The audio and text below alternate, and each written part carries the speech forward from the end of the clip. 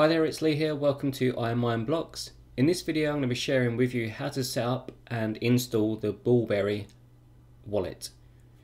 So this wallet is pretty straightforward, however there's one or two extras that might help you get started with the actual wallet, a little bit of the configuration that might help you get up and running with it. So I'll take you through the whole process and get you on board with this. So I'll just minimize this for the time being. So if you open up our web browser, if you go to the official Boolberry website, which is boolberry.com, I'll put a link in the description for everything that you need. Then if we go to downloads, and the one that I downloaded was the actual zip file here, so click on and download that. Obviously that will go to your downloads folder, so I'll open that now.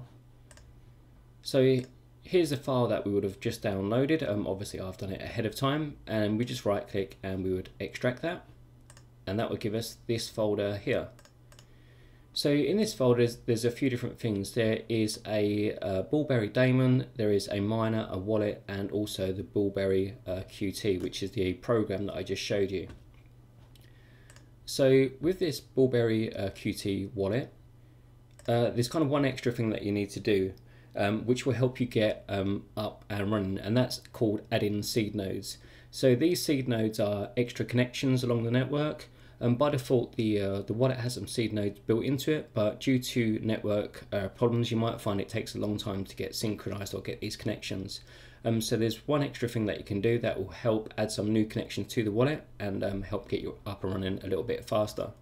So what you do is you would right click on the actual Qt, this boolb.exe, right click, and then what you want to do is create a shortcut. Select that and that will create a shortcut just like this one. Then what you want to do is right click on the shortcut and go to properties, and then where you've got this target here, to the left of that in your one,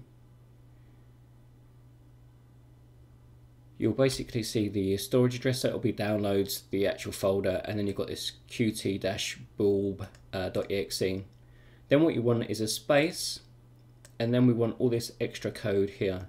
So it's just basically telling the actual program to open up with all of these extra seed nodes. And what I'll do is I'll actually put this extra code in the actual video description, just so you can copy and paste it and add it. Once you've added it in there, you just click apply on OK, and then you're ready to go. Then to open up the actual wallet itself, you just double click on the shortcut, and that will run the actual program with the extra configuration. You can just leave the other exe as it is for the time being. So when it first starts up, it will start up like this. It did take quite a while for me to get synchronized, even with the extra seeds. So for a long time I had 0 connections, but I actually left it running overnight. I don't know how long exactly it took to synchronize, but it has been running for 10 hours to get synchronized. So at the moment we're currently on block 708439. And you can just double check that you are synchronized. If you go to chain radar /bb/blocks, it will tell you the current, let me just refresh this. It will tell you the current block height, and they should be the same.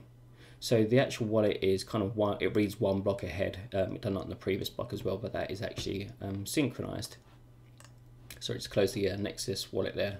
Okay, so the actual wallet is up and running and synchronized, and from this point we can actually create our wallet and our actual addresses.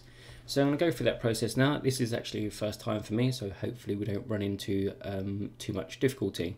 So we've got kind of 3 options at the top: connectivity, wallet, and exchange. I've already tried the exchange, but it doesn't appear to be working. So if you go to wallet, and then we've got open wallet or generate a new wallet. So in this case we want to generate a new wallet,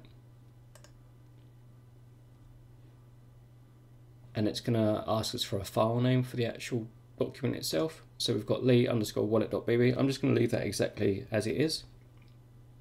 I guess you could change it to whatever you like really, so long as you keep the actual file extension. But for simplicity, I'll just leave that as it is, and then we'll click save. Now I need to enter password, so I'll do that.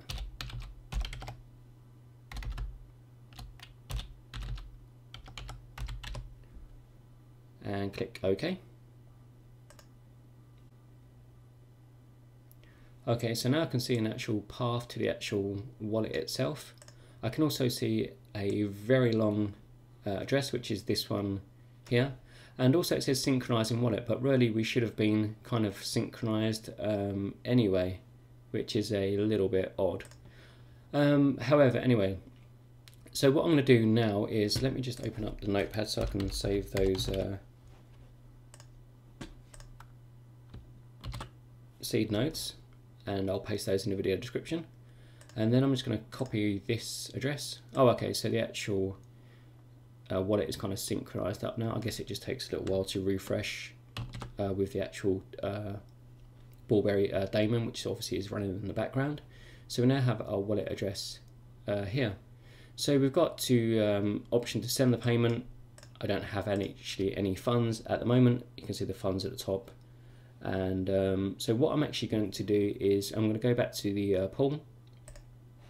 So the pool that I was mining on was the Supernova pool, and I had mining on there the GTX 970 and also the 4 R7 370s for a combined hash rate of about 3,200 kilohashes, and they was running probably for around about 10 hours. I now have around 6 Boolberry in my account. So what I'm actually going to do is going to paste my Boolberry address in here. I'll leave the donations at 0, and then we've got the automatic payment threshold. I'll just press that to 1, even though I've got 6 in the account. Basically, the next time a payment is done, it would include that will actually send out. And then I'm just going to enter my PIN here, and I'm going to update this.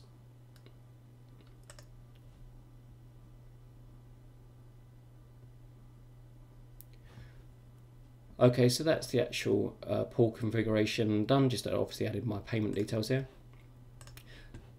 So I'm not too sure how long it will take to actually update, but soon enough we should be able to receive some funds within our account itself, and we can proceed on from there. Okay, so that's it for this video. Hopefully you've up and running and got started with the Boolberry wallet. If you have any questions or comments, as always, you can leave those in the comments area below. Don't forget to like this video if you did like it, and if you're not a subscriber already, please consider subscribing. I do upload videos like this on a regular basis, and it will help you get the best out of your crypto mining activities. Till next time guys, see you on the next video.